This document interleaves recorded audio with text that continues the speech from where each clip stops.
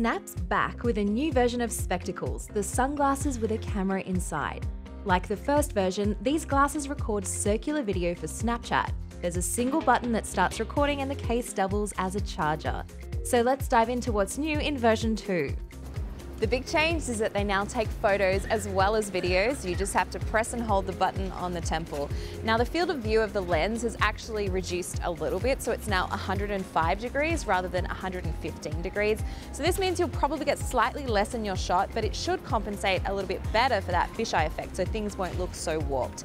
But the big deal is that they are water resistant. Now Snap hasn't told us exactly how water resistant they are, but they'll be fine for splashing around in the pool or taking to the beach. And overall the design is just lighter, so the electronics have been miniaturized, the temples are smaller, and it just feels lighter on the face.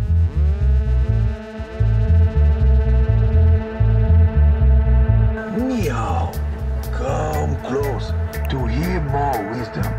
Relieve yourself of more monetary burden. No! Dual microphones make audio clearer than version 1, and glasses wearers can swap in prescription lenses. Clips now transfer in HD, and that process is a lot faster thanks to a Wi-Fi connection. When you want to look at the photos and videos, the only way to do that is through Snapchat. Once they're transferred, you can rotate the phone around to view all parts of the image, and then share them out as snaps, or export them. But photos and videos will have white borders around the edges. Here's the thing, you actually can't film yourself with spectacles unless you hold them out like this, which doesn't look great. Sure, you can pull out your phone, but that kind of defeats the purpose.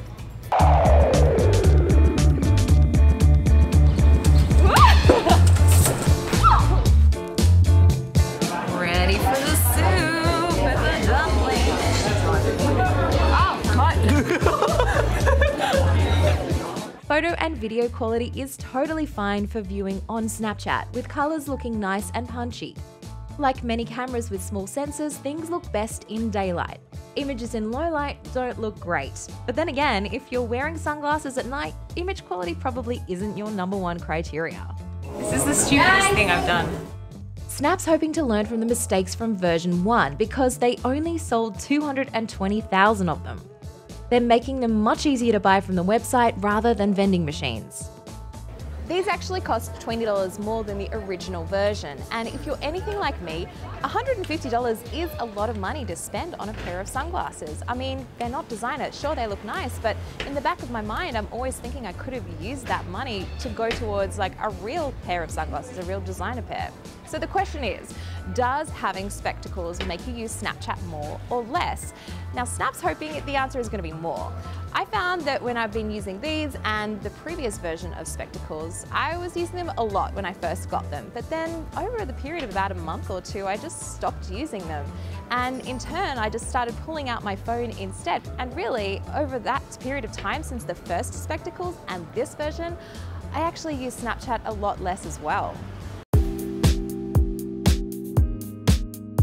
This is ridiculous! Wearing my sunglasses in a mirror maze. Turns out I'm not alone. From Snap's latest earnings report, the company had the slowest rate of user growth ever.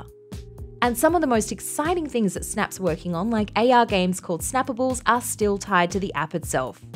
So the bottom line is spectacles are a lot of fun to use, but they're expensive and probably priced out of the reach of most Snapchatters. Not being able to record longer clips without constantly pressing the button is annoying. As for privacy, it's still a huge grey area.